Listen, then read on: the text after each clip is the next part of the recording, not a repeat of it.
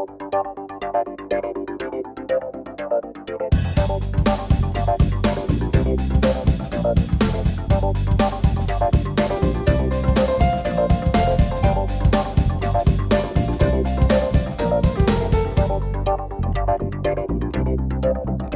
going to calibrate a new A-series pressure switch.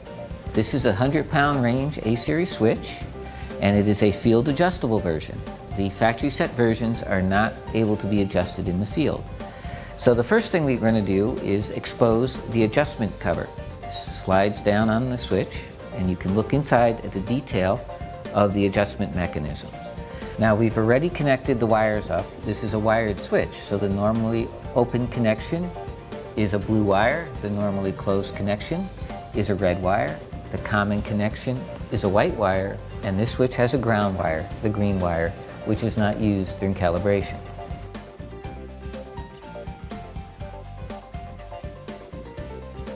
The first step of calibration is to exercise the switch to make sure it is operating correctly. To exercise a switch, start from 0 psi and increase to full range of the switch. In this case, 100 psi, and then return back to 0.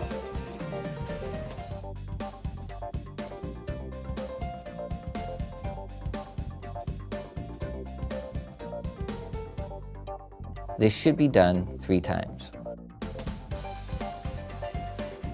We're going to set at 80 psi increasing. So what we will do is take the pressure up to 80 psi, hold it, and then adjust the switch so that it operates there.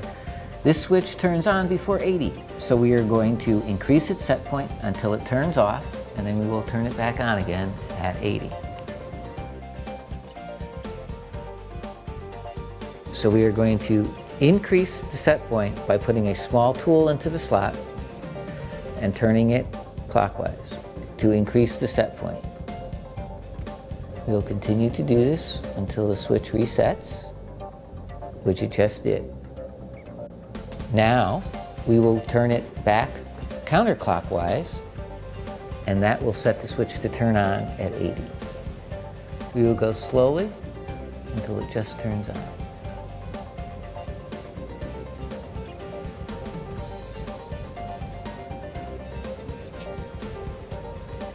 It just turned on. Now we have to measure the set point to see if we are exactly where we want it to be at 80. So we would drop the pressure back to 0.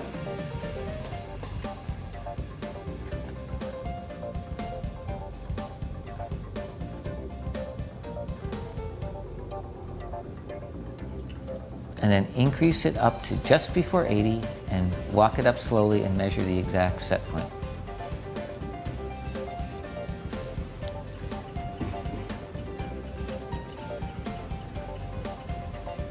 Perfect. Then we will take it down slowly to the reset point, approximately 4 psi. Now we will lower it back down again and check to see that we have set it correctly.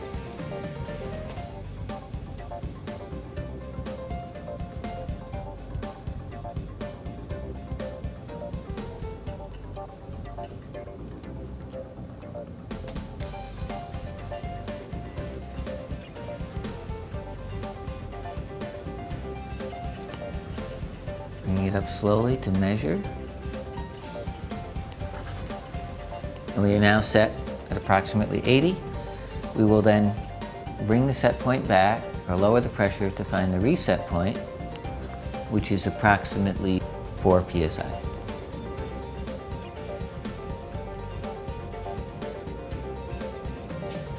It is normal to repeat set point measurements 3 times to verify repeatability.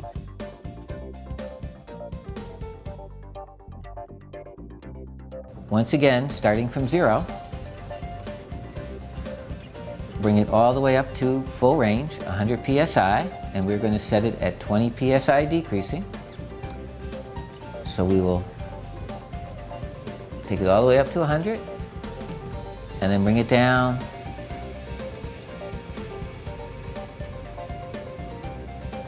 and set it exactly on 20.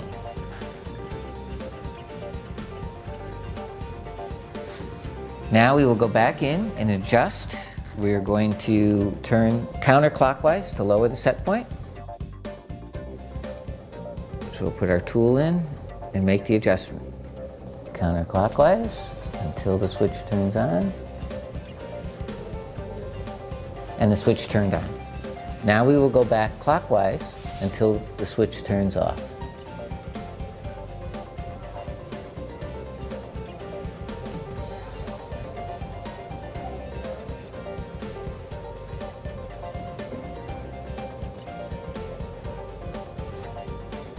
Now we have approximately set the switch, so we'll have to test it and see exactly where we've set it.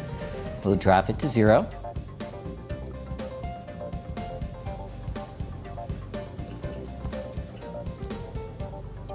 Take it all the way up to 100.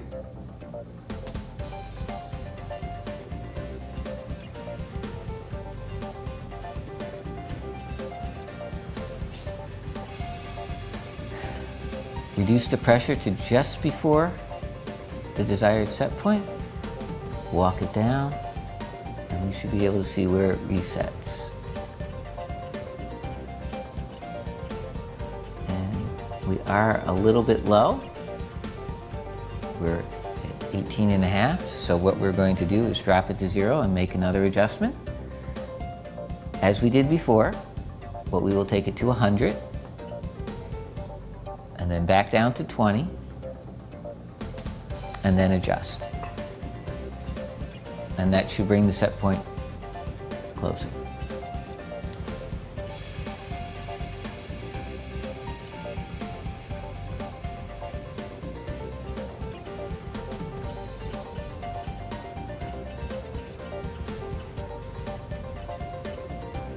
So at 20, we're going to make an adjustment until the switch turns off.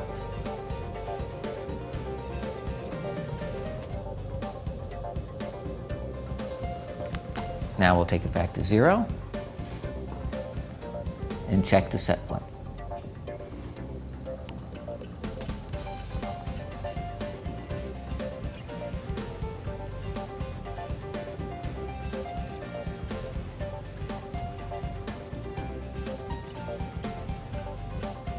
Starting at 100 to just above the set point.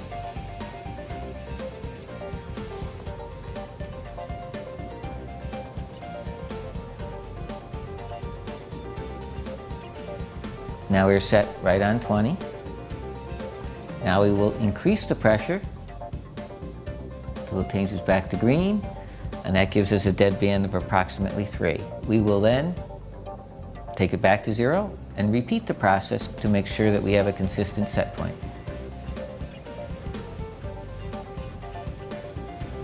For set points on vacuum range switches, it is best to think of the set point as a negative pressure.